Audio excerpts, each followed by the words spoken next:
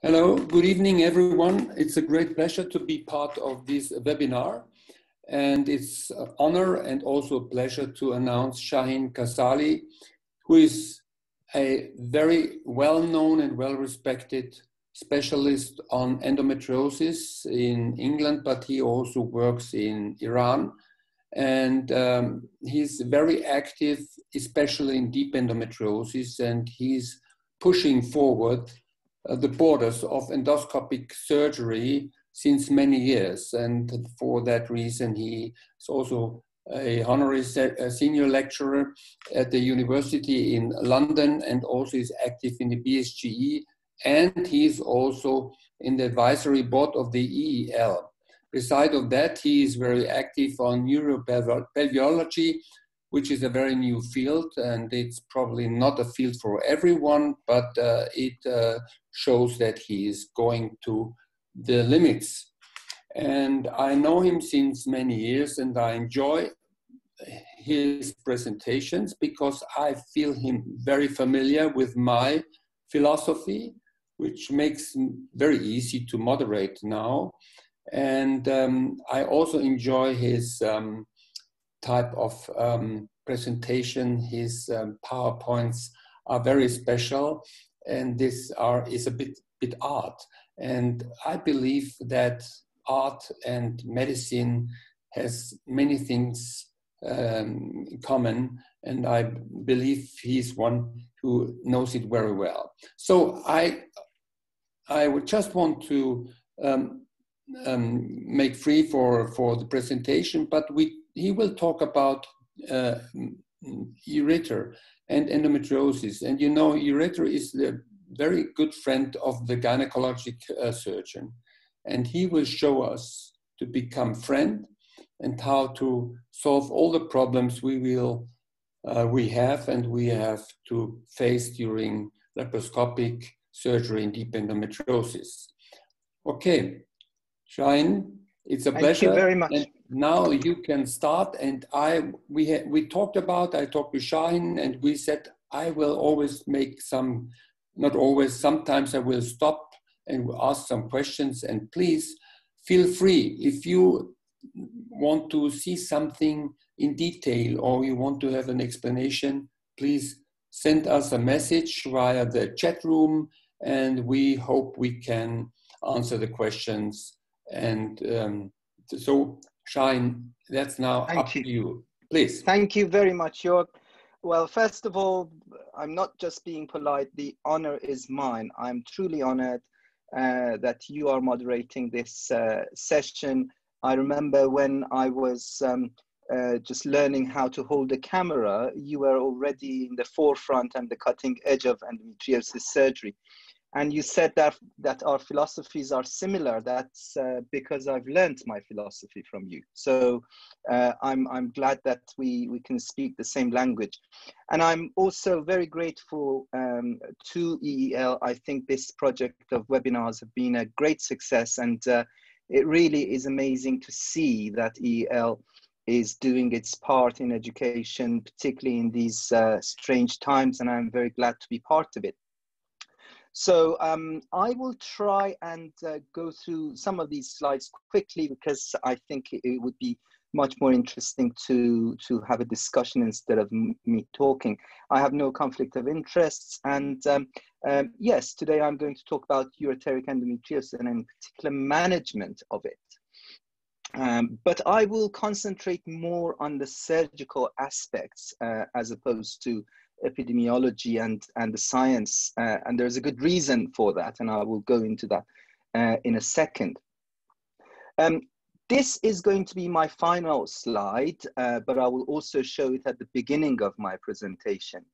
I think these 10 messages perhaps are relevant to all endometriosis surgery, but in particular, I've modified them for ureteric endometriosis.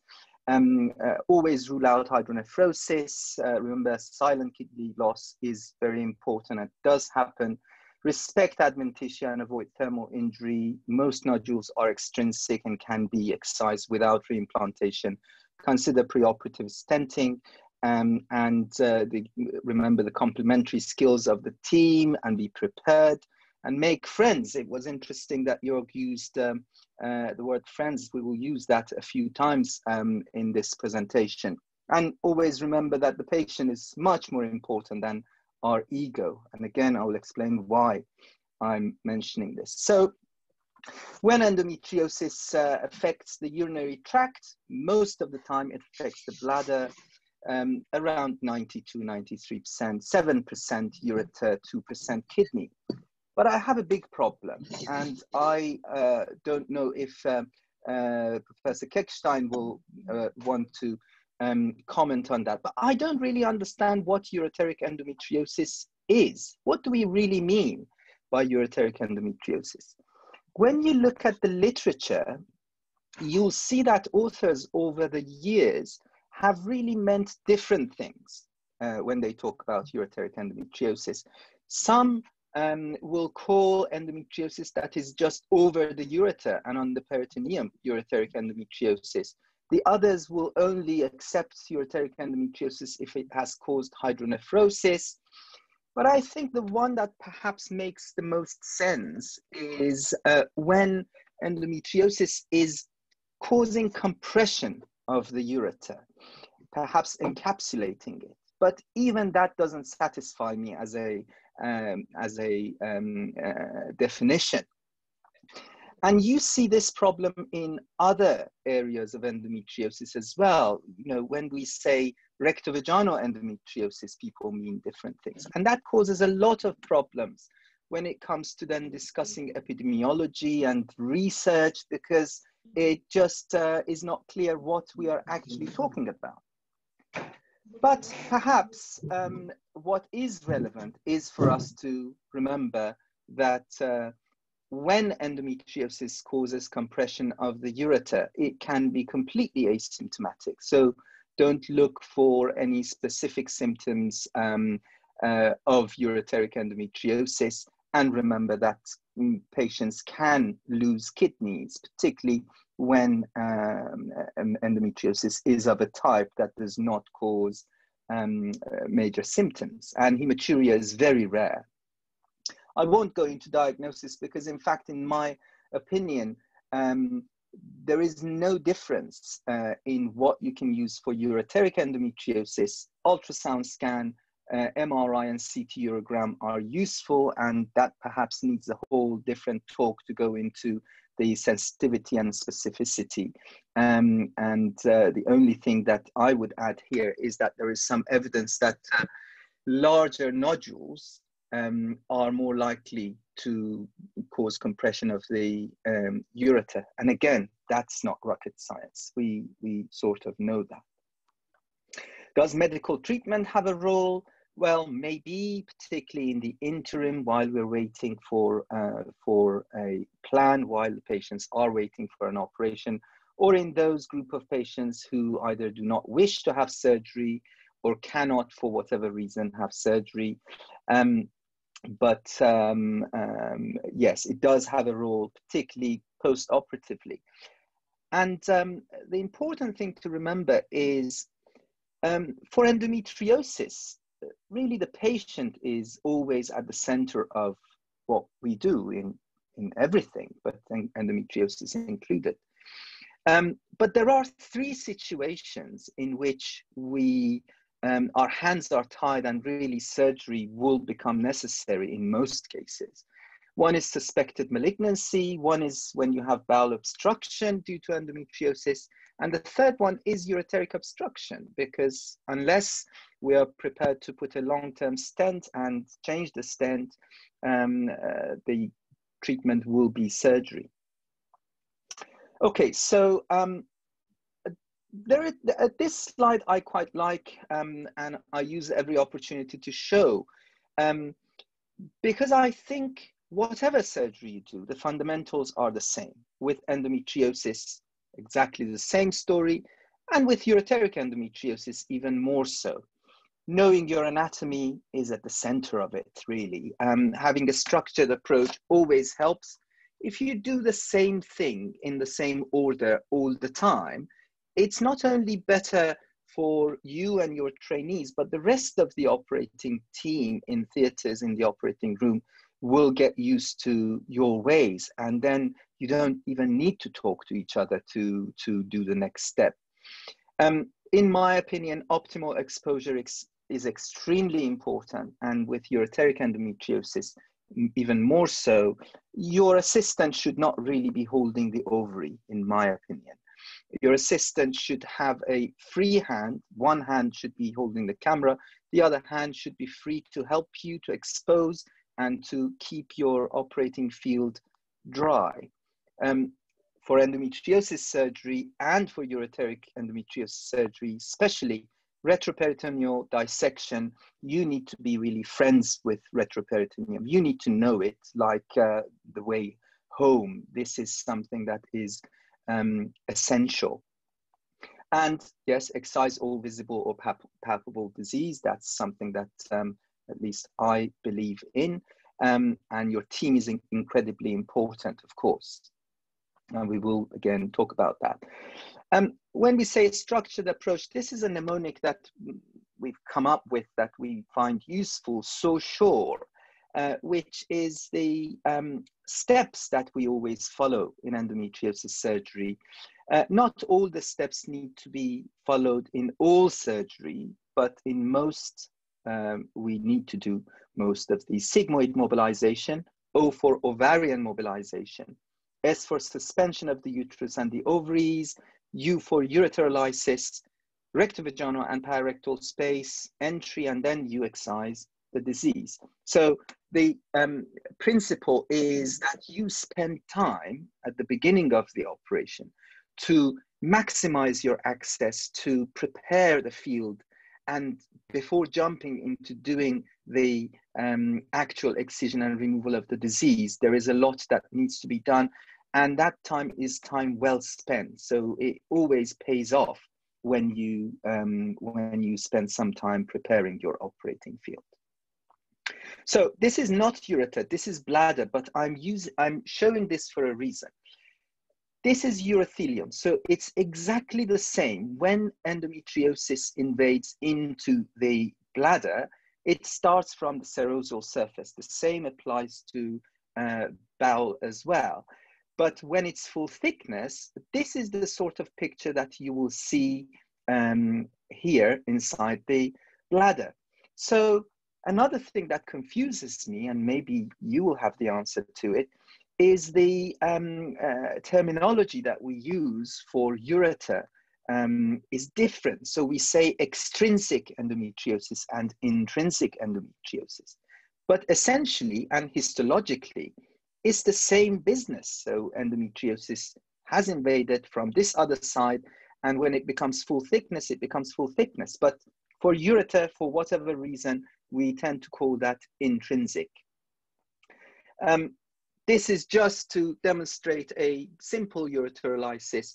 So we always lateralize the disease, medialize the disease and lateralize the ureter, paying attention to the ureteric blood supply. So you'll see here that the ureter is sliding in within the adventitia. Incredibly important to be careful about the use of heat around the ureter. And that's the reason for it.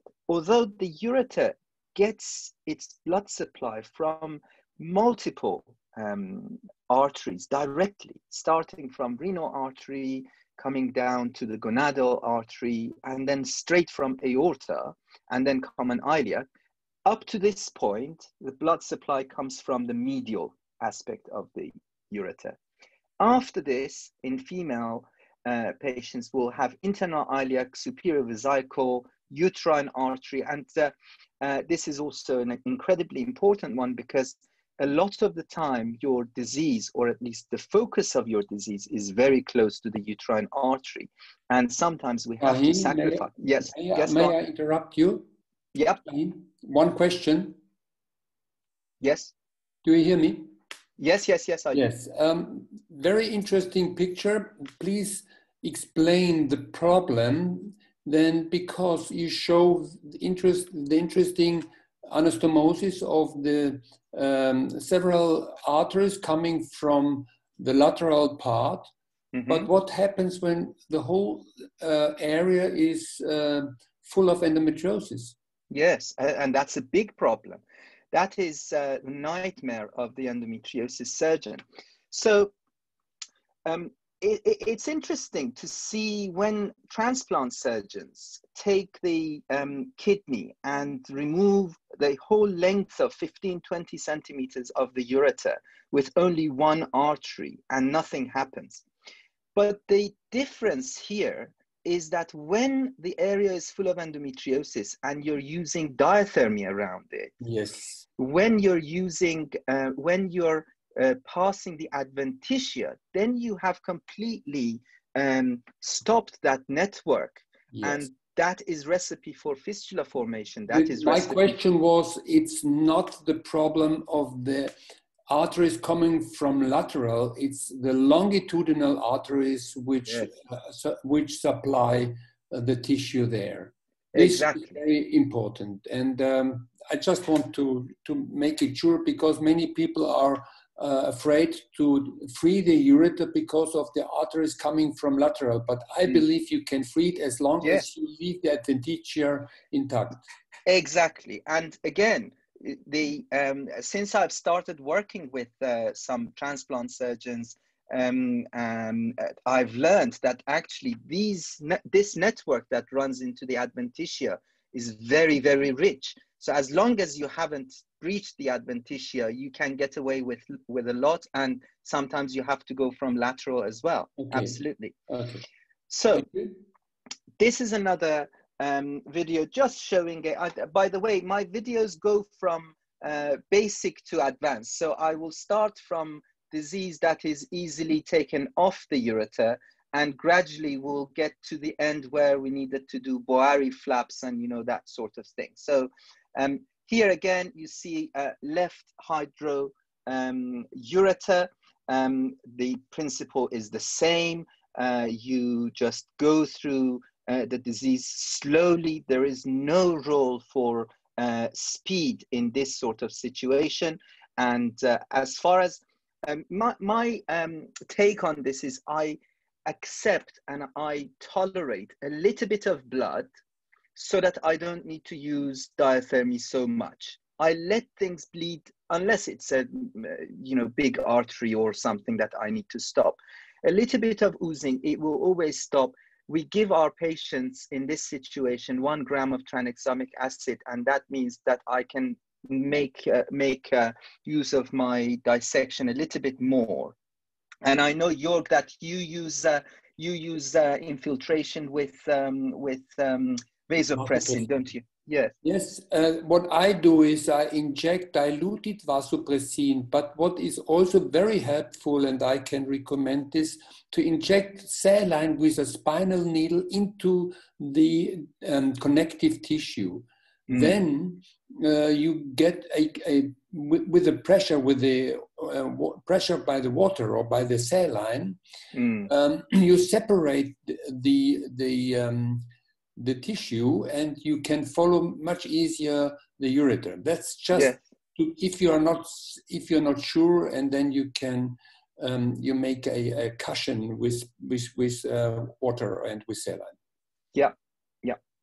Okay, so here's another case. The point I'm making with these first couple of videos is that most of the time you can just use a good, careful ureterolysis, and even when you have hydroureter, you can get away with it.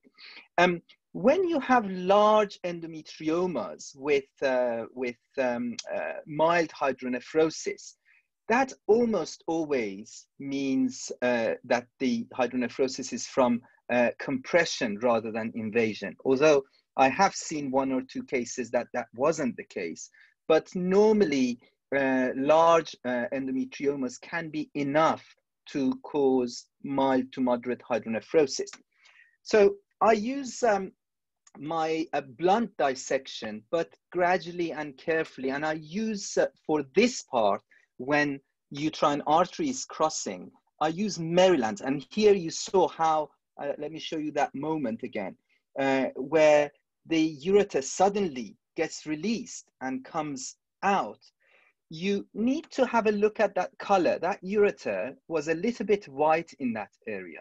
So we then come back to it at the end of the procedure to make sure that the color is right, it's working okay.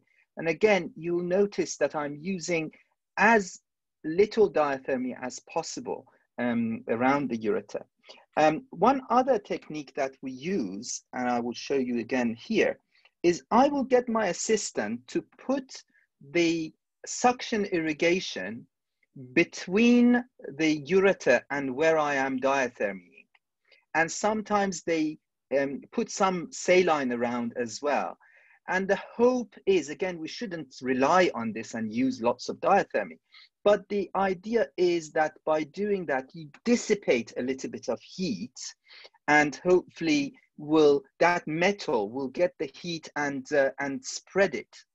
At least that's the idea for this. So you can use clips around the ureter, although this always worries me that does it scratch the adventitia? But I'm told by my colleagues who do lots of open surgery around the ureter that that shouldn't be a problem.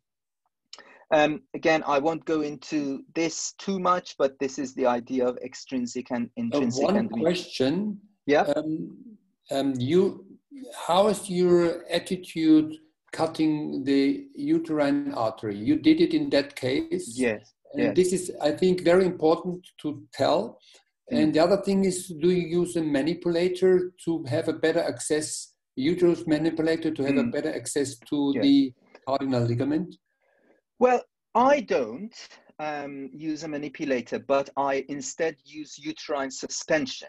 I think you definitely need very good manipulation of the uterus. If you have a good manipulator that can achieve that, perfect. But in my experience, uterine suspension gives me a lot more tension and in a better angle. It's a much more vertical angle. But you cannot change it, because when you fix it, that's the fixed position, especially when the uterus is a big uterus. Yes. And then you have you cannot move it forward and backward, especially when you come close to the bladder. Yes. Not exactly. We use two techniques. One is when we bring the suture through the anterior abdominal wall and pull it up. The other technique is I put the suture on the uterine fundus, but then if I need to pull the uterus to right or left, I get my assistant to get a needle holder, get this suture, and then pull it to right or left, and then we pull it up again. I may have a video to show it, yes. But you're right. That is a disadvantage. But there is a big advantage. You lose a hand. You are losing a hand. Sorry, say that again. You lose one hand if he has to hold the assistant holds the uterus. Then you lose the assistant. That is correct. What we gain instead is that I get my assistant to use a rectal probe quite often, and rectal probe and uterine manipulators sometimes come in the way. But there are pros and cons. And how about the uterine artery?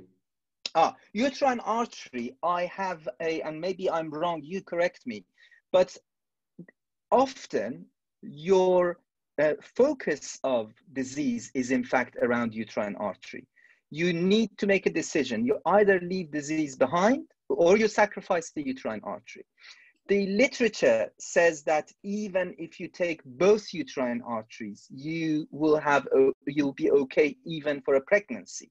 Now, I don't recommend it, but uterine arteries sometimes have to be sacrificed with ureteric endometriosis. I completely agree. It's very important to free the uterus completely, because if you leave tissue behind, you will have the stenosis very soon again. Yes, and I will send the patient to you if that happens, because I don't want to operate on that patient that I've been around the ureter. We have to say it, because I think you showed it very nicely on this video that you freed it completely. Yes, and I think that's is also another good point, that that the first surgery is best surgery. So going back after you've done a really deep endometriosis surgery and have done ureterolysis can often be very, very difficult. And that is normally when ureteric injuries happen, not in the first surgery. That is really important to get right. This is an interesting one. This shows us how the ureter gets involved in a gradual way. So have a look here. I am using, again, blunt dissection to free up this ureter and see what happens now. This is exactly at the level you're talking about, you know, the uterine artery level. And you see chocolate material right medial to the ureter. And you can see that this, in probably 1 year's time, would be that case that would need a reimplantation. In this case, we didn't need to do reimplantation. In fact, we managed to free it up completely. But in a second, you will see branches of uterine artery appearing. And if you are to free up the ureter properly, you really have to free that up and perhaps sacrifice the uterine artery. Otherwise, the disease will very quickly, as you correctly say. You can see uterine artery on the right there. And for whatever reason, there is some research around this. For whatever reason, endometriosis likes uterine artery. This is the area that we often see. And you see that I'm using cold scissors. In fact, you most of the time will get away with cold scissors. And again, going back to what you were saying earlier, Jörg, I have released the lateral side of the ureter. The arteries that were feeding are now gone. But still, you have very good color in the ureter, and we managed to free it up completely. So this one is again another case. I think this was on a lady we recently operated on, and we were completely set up for a reimplantation because just make a short comment. Yes. It's very Yes. nice preparation, and you can explain that you always start in healthy tissue. Yes, absolutely. And it's very important to show on this case, I think. Yes, exactly. You always start in the healthy tissue and then go to the disease. That's a main principle that I think I've learned that from you. So we see the ureter right down here. You can see how the connective tissue over the ureter is very thickened. So we were completely prepared. Can you see the suction irrigation is over the ureter? It's pushing some water, and it's also there to try and minimize the amount of heat that I'm pushing into the ureter. So here we thought, okay, there is no way we are going to have to reimplant this ureter, and this is branch of uterine artery being cut. Again, we can see ureter being completely encapsulated. There is a paper suggesting that if endometriosis goes round the ureter 360 degrees, it's around 80% likely that it's intrinsic. Maybe it makes sense, but again, I really don't understand the terminology much. I'm very confused by some of the made-up terminology that is used. Yes, this is very important to say. It's more the problem of the symptom, and yes, you will probably show finally. Then you have to make the decision: if after you have freed the ureter, is it good to leave it behind, yes, or is there risk that there will stay as stenosis? That's exactly. it. But in fact, we changed it also in our classification. We don't have any more intrinsic endometriosis on the ureter for the NCL classification. Only ureter is a dilatation of the and compression. That makes a lot of sense. That makes a lot of sense. Yes. So it's interesting. The timing of your comment is interesting. This is what we normally do. If you have hydronephrosis, then you need to do a laparoscopy with stenting most of the time. I mean, I'm not talking about the exceptions. And the reason that ureterolysis is green is to make a point that even when you have hydronephrosis, a lot of the time you can do ureterolysis. But your point is on this line. Was it a satisfactory end result, or is it an unsuccessful or unsatisfactory? What do I mean by that? Do you finish your ureterolysis and look at that and see that actually I've left disease behind? Or that I have used so much diathermy that this ureter is going to have stricture in future. So if you had satisfactory end result, that's fine. You excise the rest of the disease, but you make sure that you follow up the patient with ultrasound to make sure they don't develop long-term any hydronephrosis. If it was unsuccessful, then where is your disease? If it's within the 3 centimeters, it's a distal disease, then you need to do ureteronocystostomy. Personally, I have never done an end-to-end anastomosis and segmental resection of the ureter, but lots of people have done, and I know that it's successful. But in the patients I've dealt with, I've always either done ureterolysis or ureteronocystostomy.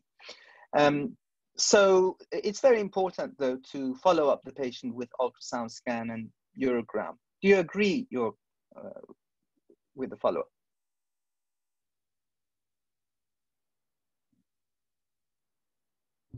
Yes, I agree completely, but I'm still doing anastomosis, and it is now 25 years ago that I did the first anastomosis in the ureter, and we have very good results. Yes.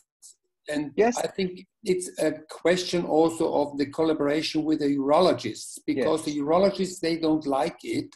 Yes. But I think there is a place to make an anastomosis. I think we should. No, I agree. It's just that the patients I've dealt with didn't have the disease on that level.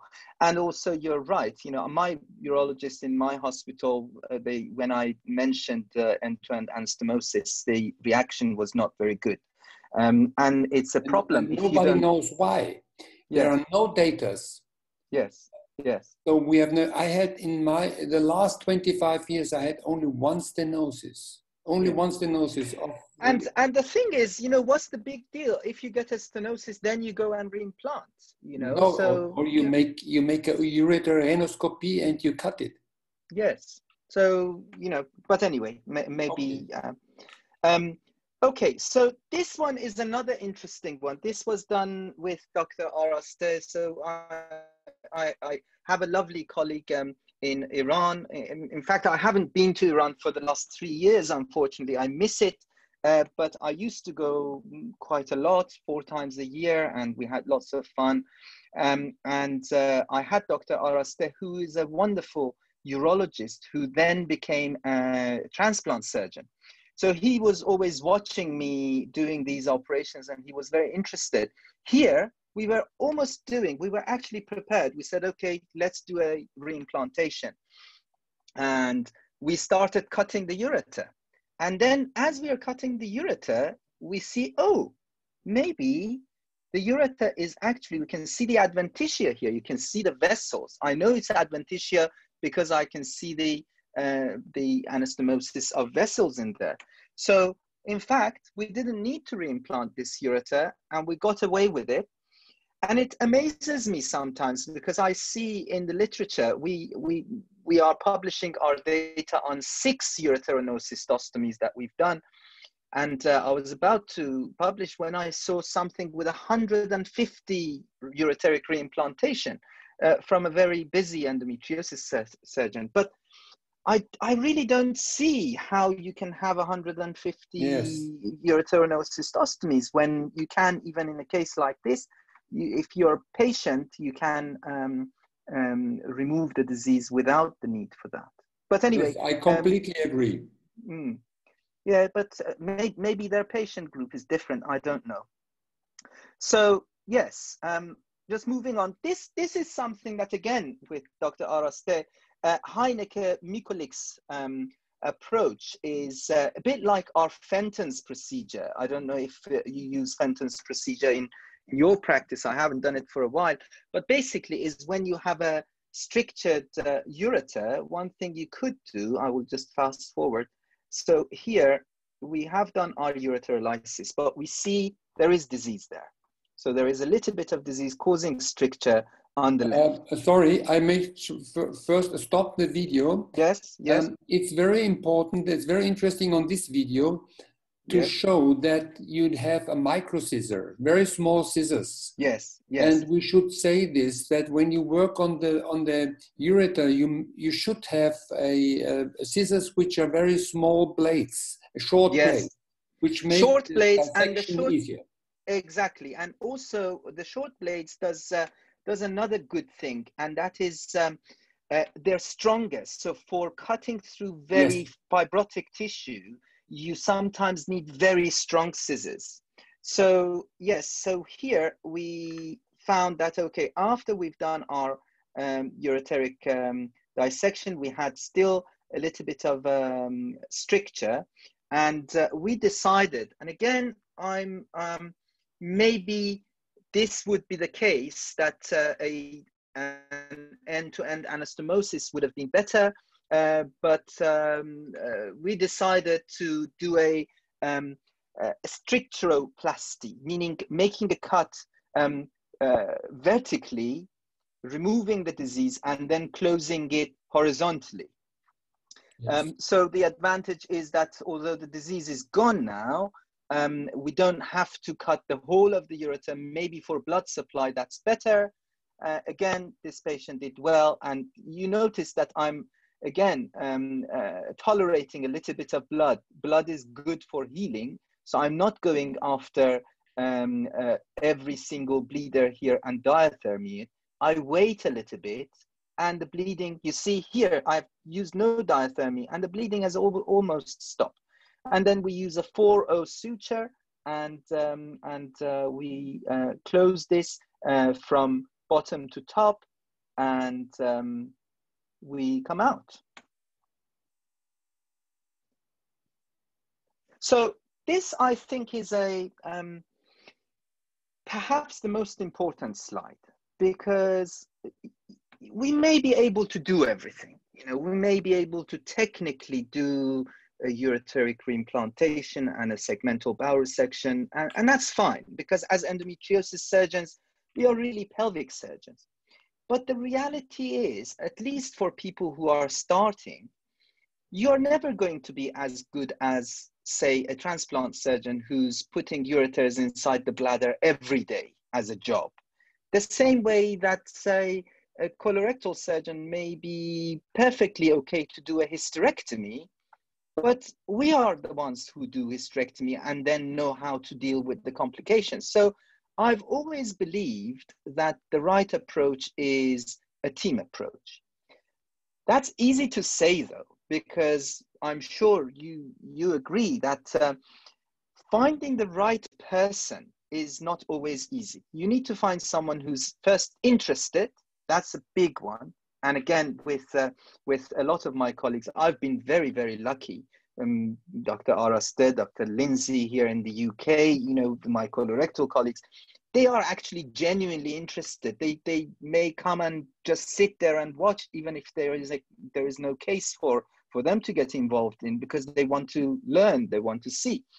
They need to be skilled, experienced, and they need to have an open mind. And the example you gave, your end-to-end anastomosis, is a good one. If you have an open mind as a urologist and think, why am I not happy with that? Only because I wasn't taught, or is there a good reason?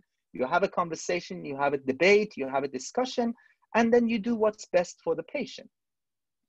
And I think one thing that I've realized is sometimes it's difficult to find a urologist who's very confident in doing reconstructive ureteric surgery, because only a small number of urologists do that sort of work. It's the same as looking at endometriosis surgeons and gynecologists. It's like expecting a gynecologist to be able to do advanced endometriosis surgery. So But the ones that I found that are very confident in that is transplant surgeons. Transplant surgeons are working with ureters every day. So they have a different attitude towards working around the ureter and reimplanting ureter. And the challenge always is finding someone who is open-minded enough to say, okay, let's put our skills together. You bring the laparoscopic skills to the table, and I will bring my experience with ureters and ureteric reimplantation. And I guide you through this procedure. And if at any point I see that things are not as good as they should be, then we'll stop. I will rush through the next 2 videos. I only have 2 more videos, and then we can perhaps look at some discussion. So this was our very first ureteric reimplantation. And I had at this stage not even seen one, let alone do one. But again, I had a colleague who was happy to guide me through it. We had a discussion, we read about it. It's so nice cutting the ureter when you're allowed to cut it. When you know it's okay to cut the ureter. So we cut the ureter proximal to the disease. We pass it through under the round ligament. Here we are cutting just the muscularis of the bladder without going into the mucosa. So we wait, we are very, very careful, and then we make a cut in the bladder. We use saline, not methylene blue, because otherwise everywhere will be blue. And then we pass the JJ stent into the bladder, and then we use 4O sutures and we do our stitching. It's one thing I learned when I did my first case was, well, a couple of things. One was the bladder, despite what I used to think, is actually a very tough muscle. You can put big sutures and pull, and it will hold, it won't tear. And the second thing I learned is that reflux is not a major problem in adults. You know, reflux is a problem in children when you do reimplantations. In adults, what you need to be worried about is having a tension-free, and here we are doing a psoas hitch. So we use number 1 Vicryl to relax the reimplantation site. And this one was an interesting one, again with Dr. Araste. This is a cystoscopy. You can't even see where the ureteric ostia is. This was a very distal disease, which was involving both the distal end of the ureter as well as the bladder. So we had to, here's the UO, the guide wire doesn't even go in, let alone a JJ stent. So I will fast forward this. So basically she was also having a hysterectomy. I won't show you that. Maybe this is interesting. This is how that whole nodule looks from the other side. It's nothing. And you know, some people may go and diathermy that, hoping that will, you know, be, but that is the cause of this lady's massive hydronephrosis. So we finished the hysterectomy, and then we did our right ureterolysis. And then after closure of the vagina, we completely free up the bladder, then enter the bladder.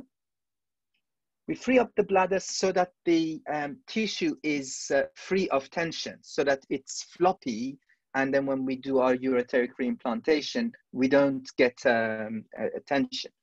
And then we do our excision of the deep disease, the distal end of the ureter with the ureter en bloc. This is in the other side. So that's the trigone, and we can see the other JJ stent. And then we use the same hole that we made in the bladder for our reimplantation site. The spatulation is very important. So we make a 1.5 centimeter cut in the at 6 o'clock or 12 o'clock, so that the ureter end is open. We put the stent now, and then we use that hole to reimplant the ureter. And yeah, here's the end result with, again, psoas hitch. When you put the psoas hitch, you need to be very careful not to get the genitofemoral nerve inside the specimen. And here's the 6-week cystoscopy. I will skip that because we're running out of time. Then finally, this is another reimplantation where everything else has failed. So we're cutting the ureter again, not using diathermy, massive hydronephrosis, hydroureter on the right side. This is, I think, from 6-7 years ago. We've freed up the bladder completely, but here it doesn't reach. It's a bit high. The nodule is high, so we cannot reach the bladder without having a lot of tension. So we go and free up a little bit more on the left so that the bladder can now come up. When we've done that completely, we try again, it still doesn't reach. So now we put our psoas hitch first to bring the bladder closer to us. It still doesn't reach. So here's where we have to do a Boari flap. So, and here's where having a robot is quite nice because there is a lot of suturing involved in that. So we cut a flap from the bladder. I think in retrospect, this probably was a little bit of a thin flap. We needed to make it a little bit bigger to have a tension-free flap. Then we inserted a feeding tube, a neonatal feeding tube inside the ureter because we couldn't do that with we felt that maybe a JJ will not be enough. Maybe again, in retrospect, we could have used a JJ. And then we start reconstructing. It's like plastic surgery. So you basically turn a flap of the bladder into a tube, you suture over it, and you suture the end and put the ureter right into the end of that tube.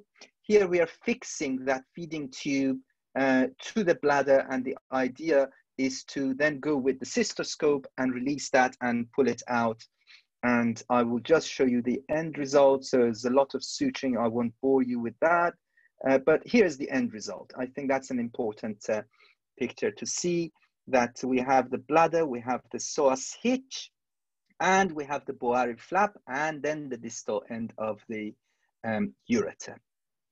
So again, the 10 rules that we have gone through, and I think this is a take-home message. And I will finish with this that happened just this afternoon. It's the 10-second video of a lady I was operating on this very afternoon. And I had not seen this bilaterally. What do you see? You see double ureter on the left. Very clearly, this was a hysterectomy for a very large uterus, big fibroid in a postmenopausal lady who was symptomatic. And then look at this, on the right as well, you have double ureter. So the message is, it's rare, but I knew someone who took 3 ureters in the same patient, who ligated 3 ureters in the same patient once. I won't name names, but that can happen. So I thank you very much for listening, and all yours. Shaheen, thank you very much for your very interesting lecture and very nice videos. And I hope that we have questions. Yes, we have questions. I look through it. There is a no, there's no question. No question, but I have a question. You have shown your first case. You said the first case you did with the implantation. You cut the ureter and you make the implantation very nicely. But this is, the implantation has one problem, not in your hands, but it could be that many, I had this experience that urologists are doing this implantation and they leave the whole disease behind because they Yes. solve the problem of the ureter and the kidney is fine, but the patient will still have the endometriosis. And for that reason, this is one comment, but now the question is, as I see Katarina also, which is very good, how is the preoperative assessment of the location of the stenosis and this, the size of the ureter, and then you can plan which kind of surgery you do. What is your, how is your setting? So this has changed over the years. I used to do, ultrasound is always, in my opinion, the first line for any endometriosis. And in fact, ultrasound scan can see the distal end of the ureter and can measure very accurately how far we are from the ureteric ostia. It can give us a good idea if the stricture is as a result of something external pushing or as a nodule. I also, some of these patients have come from urologists. So some of them, or one or two of them at least, have had ureteroscopies, and it showed the blue and black spots inside the urothelium. That's also another thing, which again, in bracket, one thing that really is bad that I've seen a couple of times, that sometimes they go and try to laser the endometriosis from inside the ureter. Yes, I mean, thinking that that melting the tip of the iceberg. Yes, but there's another question. After surgery, can the bladder effect later on? Will the surgery cause pain because of the tension on the bladder? There is no from tension. anesthesia.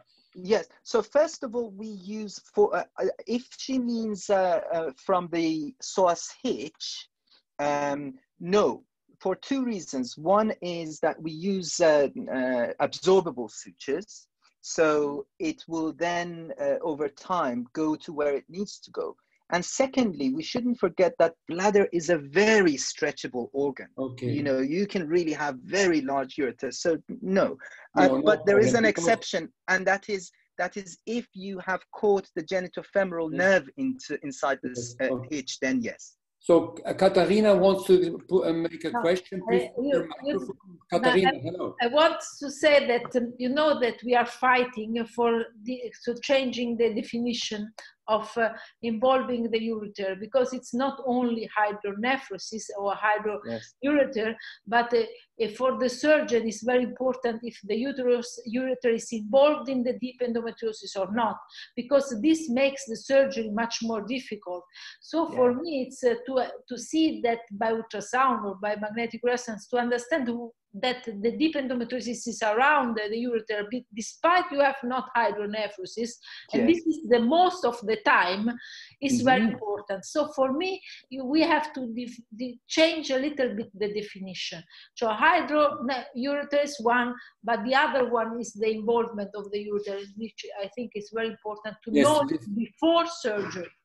Yes, completely agree. Completely agree. Okay, so there's another question by Tana Usta. He asks, what do you think about most challenging part of ureteral endo, diagnosis or surgery? Do you know, I will go even one step back.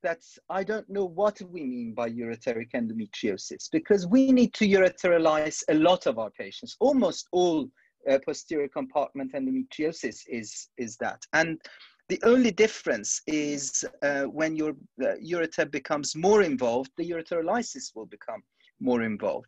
So yes, diagnosis is very easy when you have hydronephrosis, but it's difficult when you don't.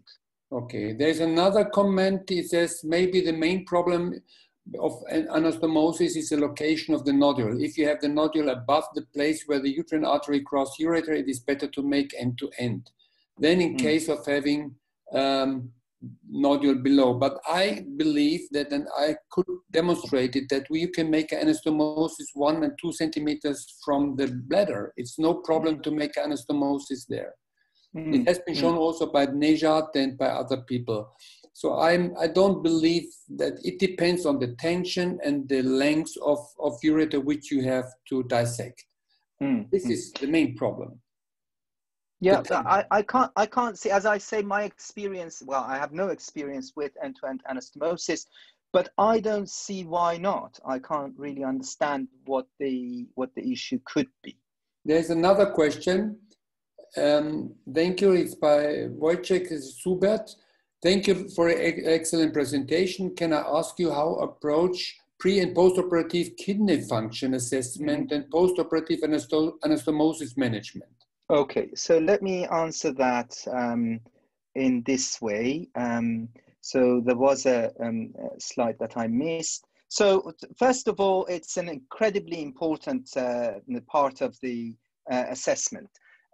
For kidney function, we use MAC3 or renogram, which I've learned yesterday, stands for mercaptoacetyl triglycerin. I didn't know what MAC3 stood for. And it's a very interesting test because not only it shows you how the balance between the two kidneys are in uptake, it also gives you an idea of the outlet. So there are 3 stages: flow, cortical, and clearance. In this one, this is normal. So you see that kidneys are 49% and 51%, and there is a good outflow. In this one, the left kidney doesn't have a good outflow, so it's obstructed, but the function is the same on both. Here, you see that function is 70%, 30%. So it's an important one because, first of all, medico-legally, it's very important to know what your kidney function before you started was. And number 2 is that if you have no kidney function or very little, I think urologists say 10 to 15%. Most urologists would suggest that doing a nephrectomy is the right thing to do for these patients. Yes, you know, the problem is that this function shows the distribution between the 2 kidneys. And if it's below 15%, then there's no function at all of the kidney. But it doesn't say, there are some patients, they recover the kidney over the surgery. So that case that I showed, the one that we did a Boari flap, in fact, was exactly that. Have I lost you? No. In fact, it was exactly that. This patient had 10% function. And we suggested, our urology team suggested that she needs a nephrectomy. She said, no, I don't want a nephrectomy. So we did this Boari flap, and maybe if Dr. Arast is here, he can comment. But her function recovered, not completely, but it recovered to a better place. What was the result? Later. I think I may not remember exactly, but it was around 20-25%. It did show that it's now sort of coming to life. This is a very interesting issue which has not been demonstrated. We should in the future look at this. How is the recovery of these kidneys? There is one question. Is it possible to define intrinsic ureter endometriosis? Katarina said yes, it is possible, but still a problem when you do ureterenoscopy. I want just to make one comment. I have 2 patients with a stenosis, and this we have to think about it. Sometimes it's not the endometriosis itself, it's the fibrosis which compresses the ureter.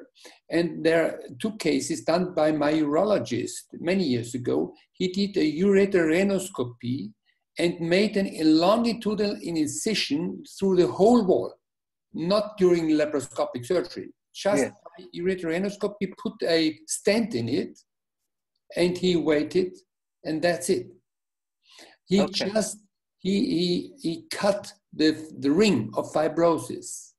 But these are selected cases because you don't know. If you do only the ureteroscopy, as you said, you have no idea from the iceberg. You just see the compression or the the laser, what they did, this is not very good and we cannot recommend it.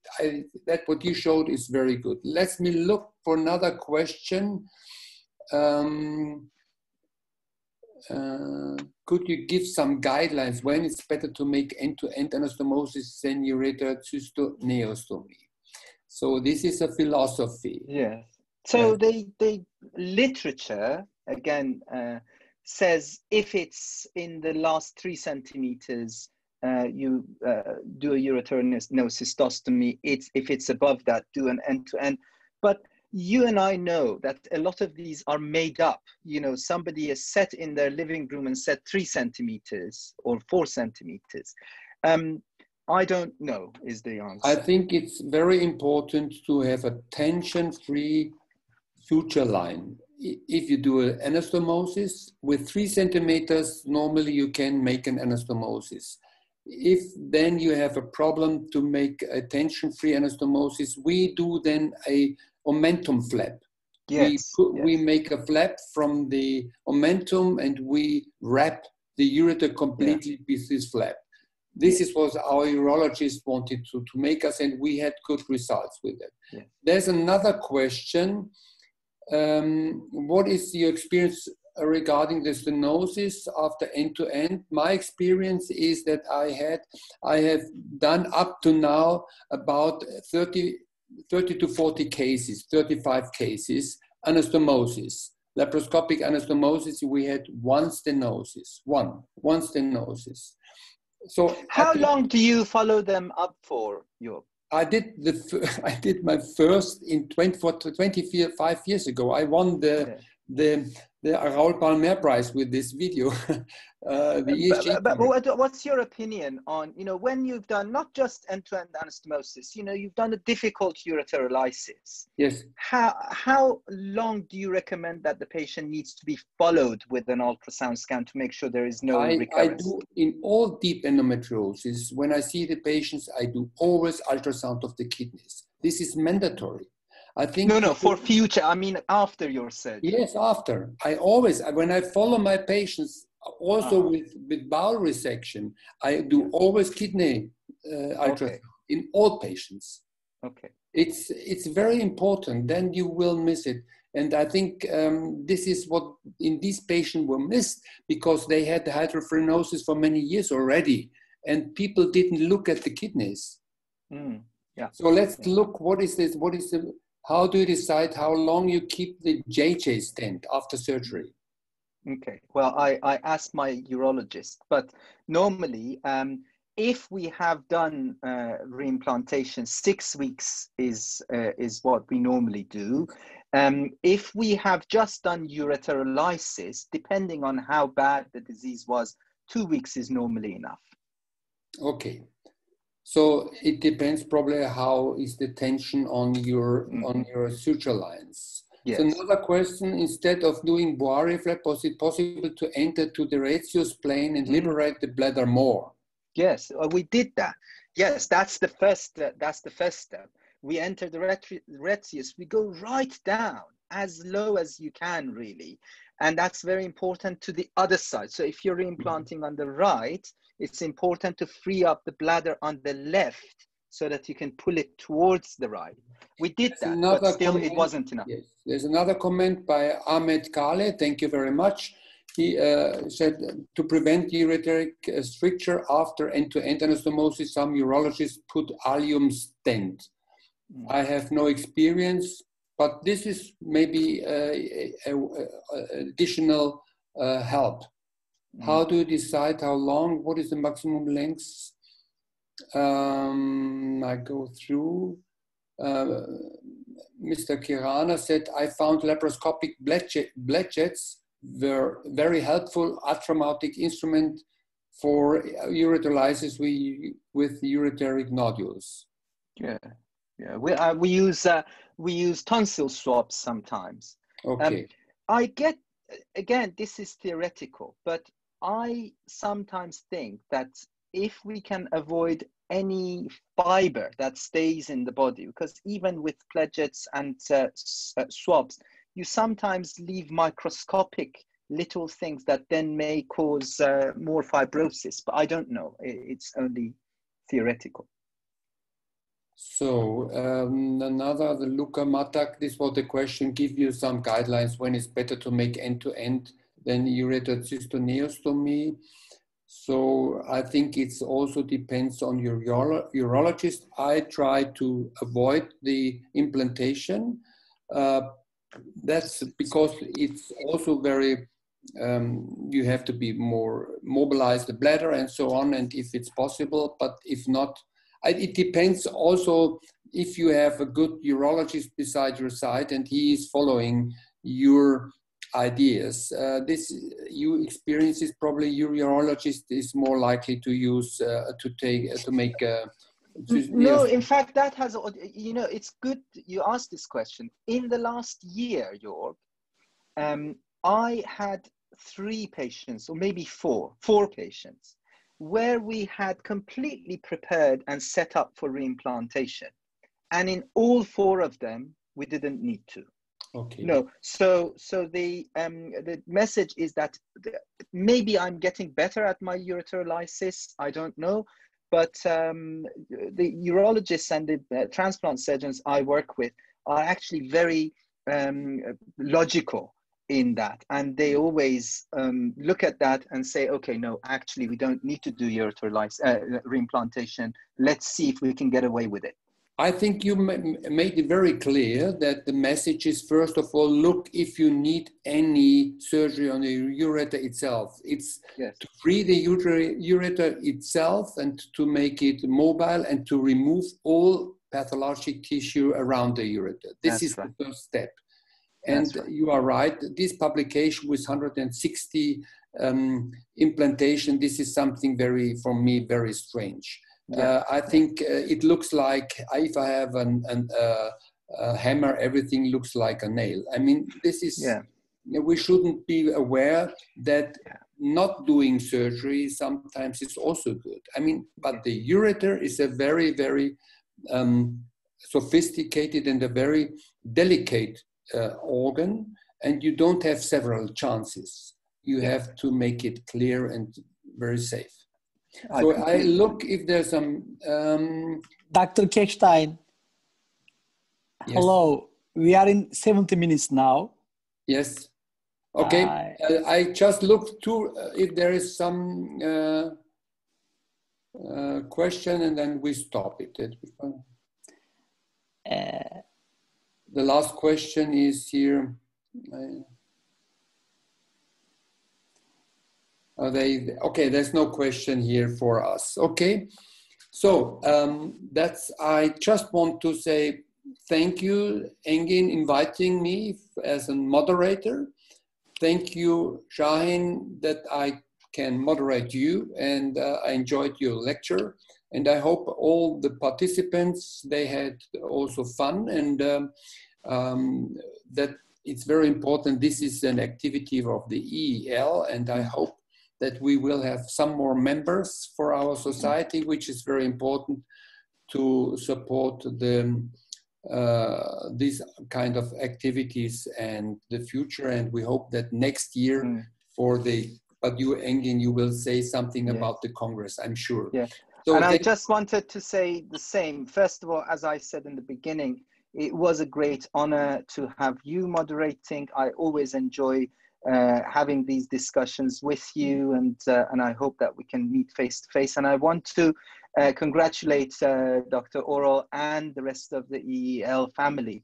This is a really good project, and it has worked very well. And I really congratulate you, and I'm very glad to be part of it. Thank you for inviting me. Thank you so much. Fantastic lecture and fantastic moderator. It was so didactic and instructive. It was so amazing. Thank you so much. You. On behalf of the EEL board members, just 3 things I would like to say. The first one, next webinar will be next month, 15th of December, about the adolescent endometriosis by Dr. Sarudan from UK.